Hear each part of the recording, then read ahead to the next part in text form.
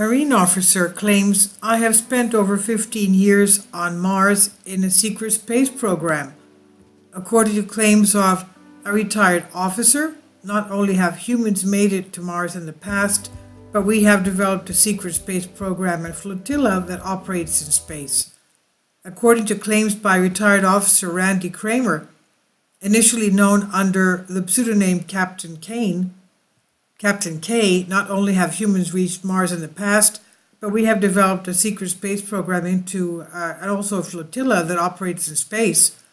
A close-up image of an astronaut on Mars kneeling, looking at a rocket in the distance, a spaceman or spacewoman dressed in full suit viewed from behind, kneeling on rocks, looking into the distance where a space rocket is at rest on the flat terrain. There seem to be two versions filtered out to society when it comes to space, Mars and the classified files linking the two. The first is that we have not been to Mars and that there's a lot of work to be done and that our technology is still very limited. The other is extremely the opposite, a version that has been endorsed by various individuals over the last decade. The question here is, who's telling the truth? And would it be ridiculous to think that we have reached Mars and colonized the red planet thanks to the secret space program? According to Captain K, who is a former U.S. Marine, he was stationed on the red planet for years, and his mission was to protect the 5 human colonies from the indigenous life forms from Mars. Not only did he spend years on Mars, but he also served aboard a giant space aircraft carrier for 3 years. According to the former U.S. Marine, he worked for the Mars Defense Force, MDF, which is owned by the Mars Colonies Corporation, MCC, which is basically a conglomerate of financial, government, and tech companies. Kramer and his team were part of a special section of the United States Marines with a highly classified mission to protect and secure the existence of 5 newly established colonies on the surface of the red planet.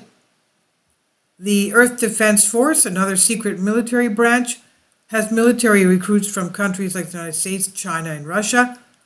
Furthermore, Kramer claims that his training took place on the moon within a secret base called LOC, or Lunar Operations Command, on Saturn's moon Titan, and even in deep space. Not only do we have technology to reach Saturn in outer space, Mars is a planet teeming with life, according to the statements from the former Marine.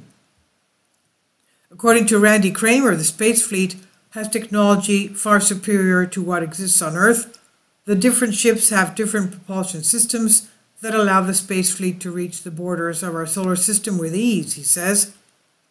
And according to Kramer, the propulsion systems use fission and fusion-powered thrusters, room drive, and anti-gravity technology, advances made available to humanity by the friendly gray aliens, he claims. Kramer states that there are 2 indigenous species that inhabit Mars, the reptilians and the insectoids, both very intelligent.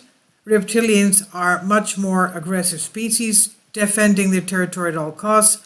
The insectoids are equally intelligent and capable, but are more passive, he says.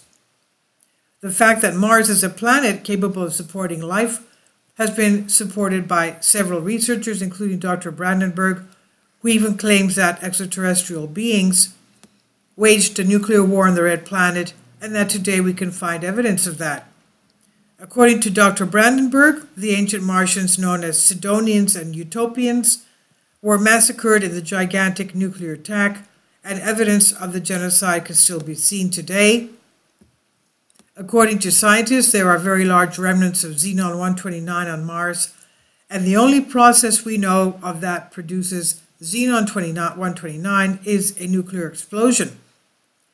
In a television interview, Dr. Brandenburg stated 2 big disasters happened on Mars.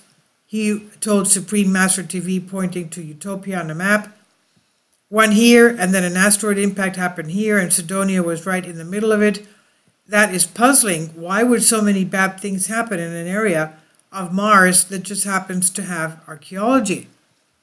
Although Captain K has no physical evidence to back up his claims, he says he's doing everything he can to obtain highly classified documents that would prove his accounts to be true. Parts of Captain Kane's testimony match that of Michael Ralph, another whistleblower who claims to have spent 20 years on the Red Planet. Laura Madeline Eisenhower, great-granddaughter of former President Eisenhower, claims that an attempt was made to recruit her for a human colony on Mars, led by researcher Dr. Hal Puthoff. So what do you think about this? This is by Myth and Mystery on Collective Spark. Please leave your comments. Thank you for your support. Kindly support my Patreon account. The daily posts are 5 videos daily, and they are totally different from what I have on my YouTube channel. Thank you so much for your support and that you find all my content so interesting. You'll find the Patreon account details in the description box below.